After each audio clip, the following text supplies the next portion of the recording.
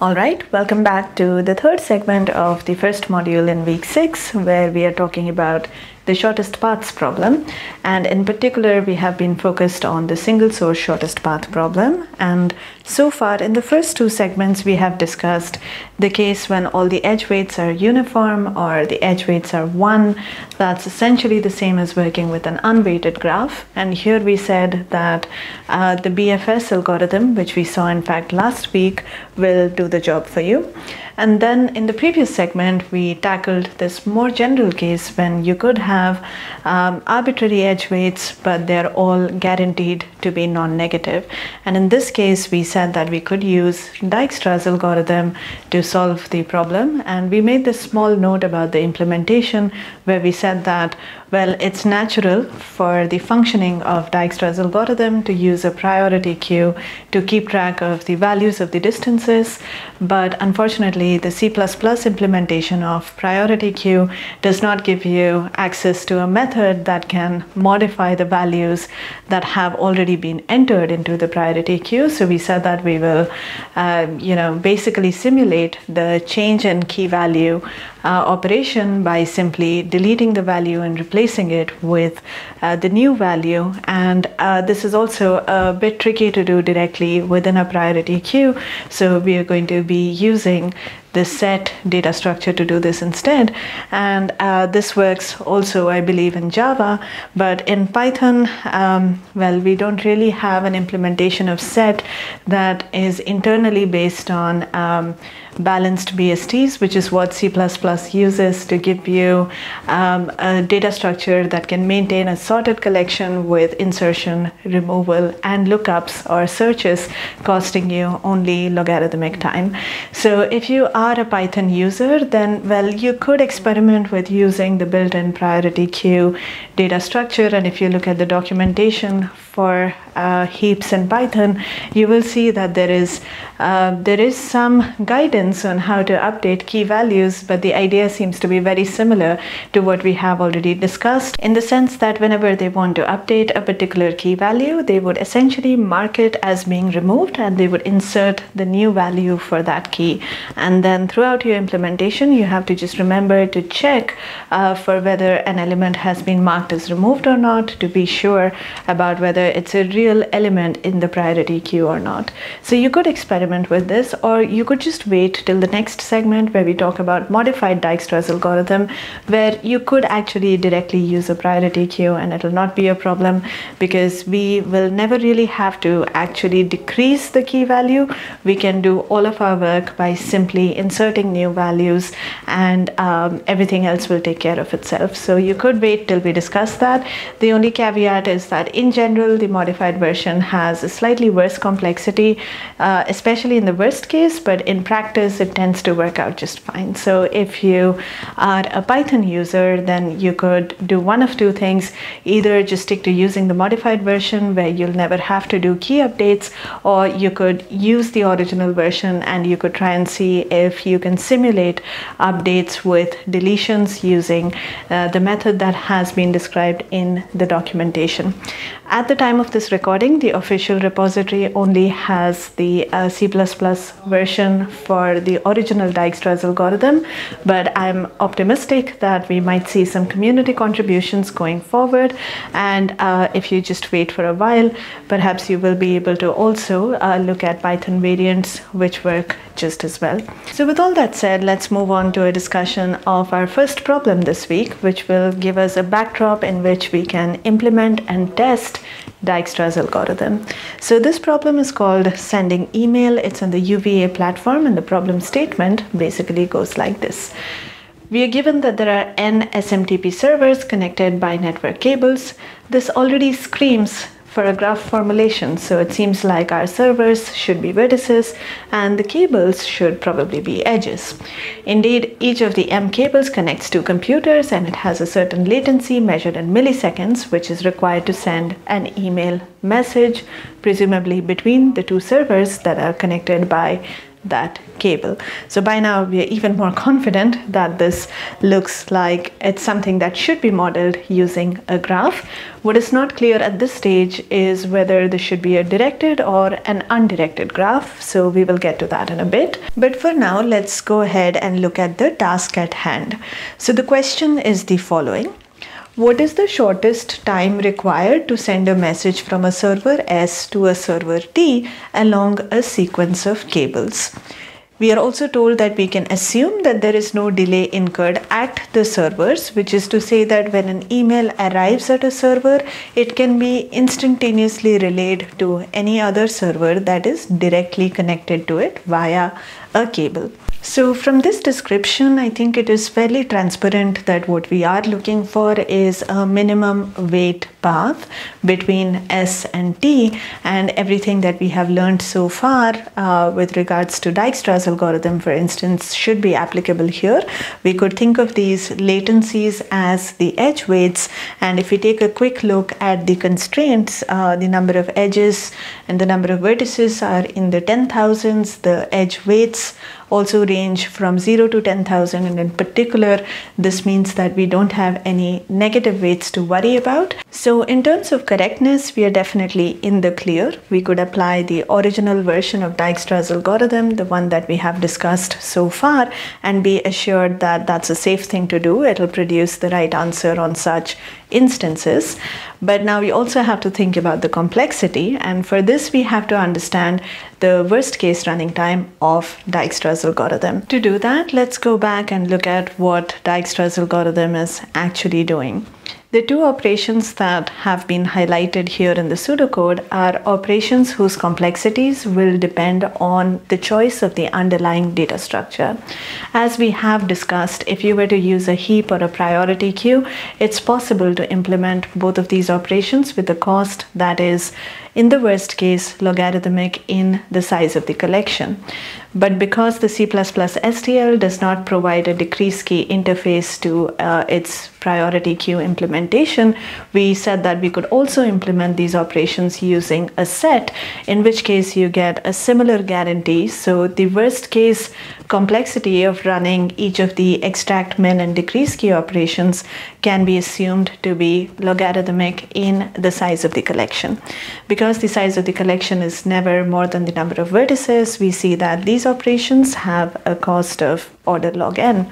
So the only question that remains is how many times are these operations executed. Note that every vertex is extracted at most once. In particular, if a vertex is reachable from the source, then it's extracted exactly once, and if it's not reachable from the source, then it's not extracted at all.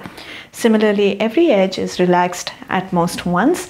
Every edge is considered for relaxation exactly once, but depending on how the numbers are, it may or may not actually be up for relaxation. But if it does get relaxed, that's when the decrease key operation is invoked, and this happens at most once for every edge. So if you just look at the algorithm in an overall way, you will see that the total complexity is m plus n times log n, because that's the product of the number of times that the operations are invoked and the cost of the operations themselves. Since m dominates n asymptotically, this can be simplified to just saying order m log n. So if you go back and look at the constraints again, because m and n are both in the order of 10,000, so you'll see that this complexity works out just fine for this problem. The one bit of detail that remains to be understood is if the edges that have been given to us are directed or not. Oddly enough, this is not specified in the problem statement, but if you carefully read the section where there is a description of how the input is given to us, you will notice this phrase which says that the servers are connected by bidirectional cables. So from this we realize that the edges are in fact undirected, and although all of our discussion about Dijkstra's algorithm has been in the context of directed graphs, it turns out that when you don't have negative edge weights to worry about, everything works exactly the same way. You just have to be careful when you take in your input to make sure that you record all of the edges as bidirectional or undirected edges. Now, as is our tradition, before we solve the problem, let's just work through an example. And here is an example from the sample input-output for this problem. The way it's formatted, there are multiple test cases, one after the other. So I think I've picked the second one here. And the way the test cases are formatted, the first line gives you 4 numbers representing the number of vertices, the number of edges, and the IDs of the vertices S and T. The vertices are labeled from 0 through n-1. And here you can see that there are 3 vertices, 3 edges, and you want the distance between the first and the last vertex, the vertex that have IDs 0 and 2. The next M lines, in this case, of course, there are 3 edges, so there are 3 lines. The next M lines give you the pairs of vertices corresponding to the M edges, and the last number gives you the weight of that edge. And in this case, it's the latency across that cable. So if we were to draw a picture corresponding to this graph, this is what it would look like, and you're trying to find the distance between 0 and 2. Notice that the direct edge between 0 and 2 has a cost of 200, and the only other option that you have is to go via the server that's labeled 1. The total cost of doing that is 100 plus 50. It should be reasonably clear that this is the better option, and the answer that you expected to output in this case is going to be 150. You could try and play around with a few other examples, but they will be exactly the same as any generic shortest path instance. So feel free to take a break and consider doing that. And if you would like to give this a stab yourself, by all means, this is the time to do it, because the next thing that we're going to do is actually take a look at the implementation. So we will be working here with an adjacency list representation, and our code will be in C++. And if you need a reminder of how the adjacency list representation works, then you can find that in our discussions from the previous week. So let's get started by reading the input in. Most of this is fairly standard stuff, but let me just note that because the edges are undirected, we want to make sure that we add v as a neighbor of u and u as a neighbor of v. So that's why you'll see that we are adding elements to 2 adjacency lists when we read in a single edge. So this was just taking the input in and building up the graph.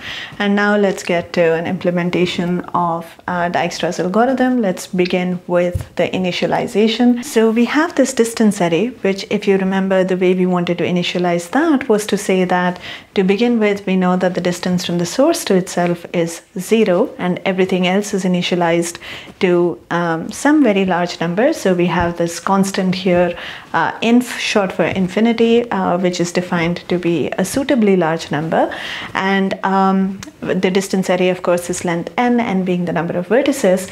And the source vertex here, which is s, in this case is the s that was given to us in the first line of the input. So we remember to set that to 0. Remember, we are looking for shortest path from s to t, or between s and t. After this, the next thing that we want to do is make sure that these v and distance v pairs are loaded into a priority queue. But again, as we have discussed, instead of the built-in priority queue, we will be working with sets. So we have initialized a set, which we will call pq. And what we want to do now is just insert the v and distance v pairs into this set. So that's exactly what's happening in these next 2 lines. And remember that the way the set data structure works, it automatically sorts these pairs in the order of non-decreasing distances from s. Of course, to begin with, all this means is that s, 0 is going to be the first element, and the others are all tied. So at the moment, there's going to be no special ordering on them. But as we go along, the set will maintain its sortedness, and you can always access the minimum element by trying to pull out the first element in the set, and that's going to work. So now that all the initializations are out of the way, let's get to the main body of the algorithm. Remember that this was the pseudocode that we had discussed some time ago, and now this is what we want to translate into operational code.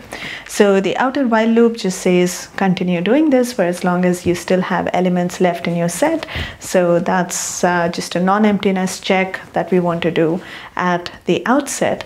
But inside this loop, the first thing that we want to do is extract the minimum element, which is to say array, we want to identify the element that's closest to the source that has the smallest value of distance, and then we want to remove this element from the set.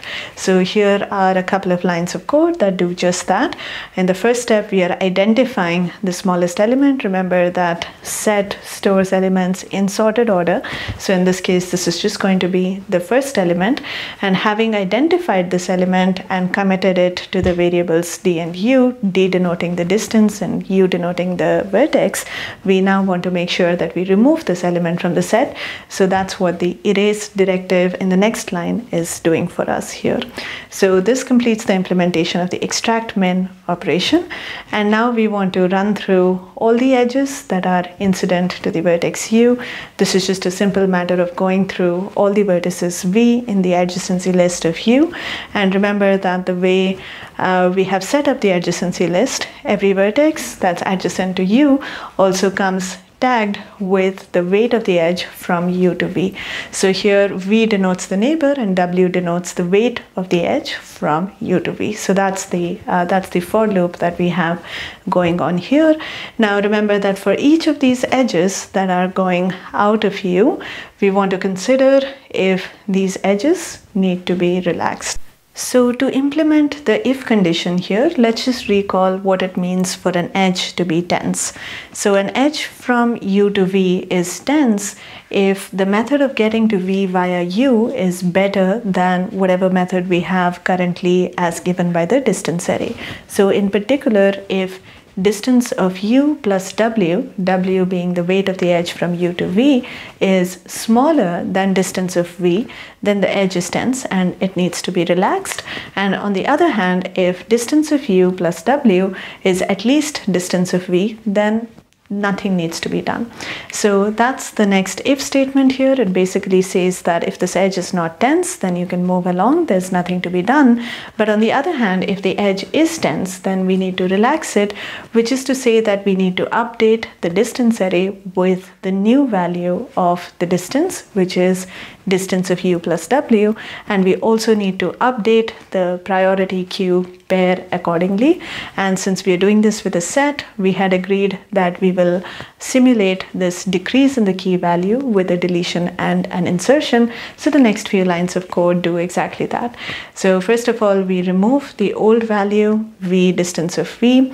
We update the distance array so that it now has the new value for the distance of v, and finally we reinsert the new pair v and distance of v. So that's what's going on here, and this completes the implementation of the algorithm that we had discussed.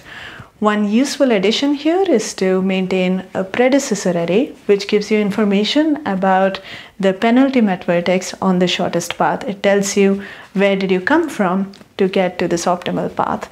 If you did have an explicit predecessor array, then this would be the point where you would set the predecessor of v to being u. For this problem, however, this is not really required because all you need to do is output the length of the shortest path. So let's go ahead and take a look at how we do that. This output is actually pretty straightforward. You just need to look up the value of distance of t, which is the server that you wanted to reach.